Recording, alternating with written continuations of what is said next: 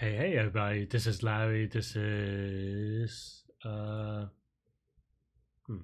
2nd of November.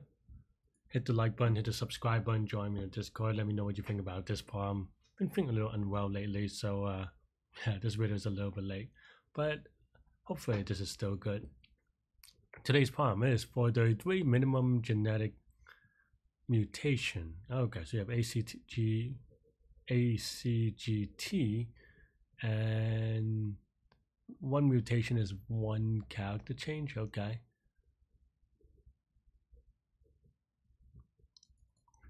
Excuse me. Okay. Okay. So basically, this is gonna be a what you might call it, a breadth first search, right?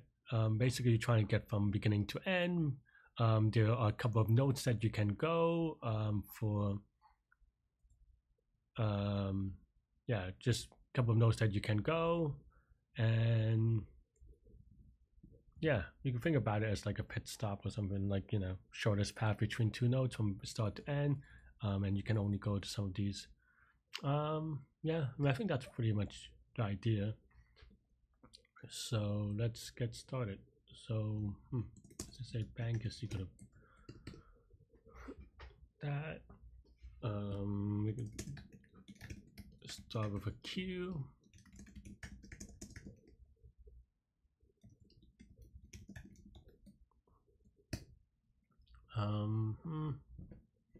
What is the oh, I was gonna say, what is the size of bank? If the size of bank is only 10, then we can just do that. There are a couple of things that we can, because there are a couple of ways we can kind of try to construct these intermediate stops.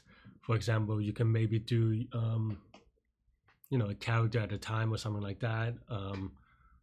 You know, you could brute force, because for 8 characters for each of the DNA things,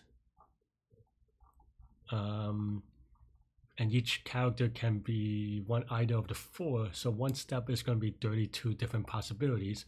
But if bank only has 10 things, then you can just brute force on the banks itself. So either way is probably fine. For, I mean, the constraints are not very high, is what I'm trying to say. So you can definitely you know, do whichever. So then here we don't even need a set then, right? I just did set because I thought I was going to do it the other way with lookup, but that was before I looked at the constraint. So let's just say candidate maybe.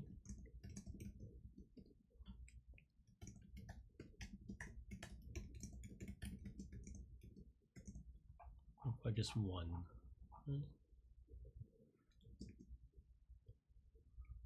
So we have to do a few things. Like a distant lookup. And I guess that's really it. Oh, and we have to calculate the delta.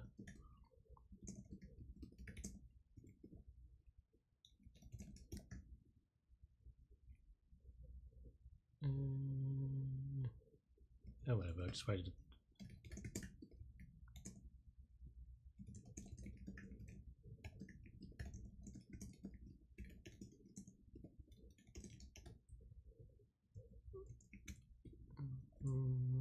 Okay, good. Distance and this, and distance. And then q dot append candidate, and then at the very end just return start of n, or the distance of n. If there's no such mutation, return -1. So we have to do something like if n not in this. You know, there are a couple of ways you can do it, but I guess this is the way I'm doing it. Give it a spin. Looks good. Let's give it a submit. Cool. Yeah. 946. What am I doing here? Oh, what's the complexity here? This one's going to be O of L for the length of the string.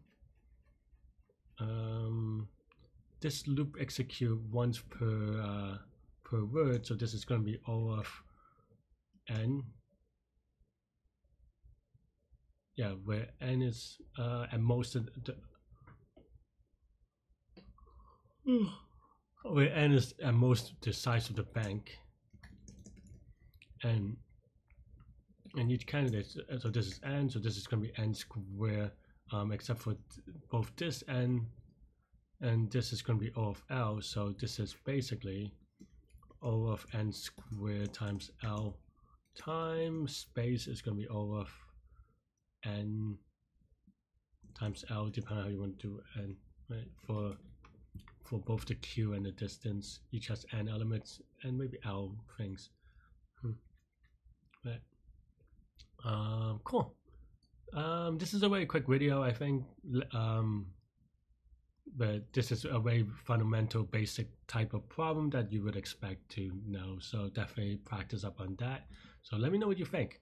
Stay good, stay healthy, to good mental health. I'll see y'all later and take care. Bye bye.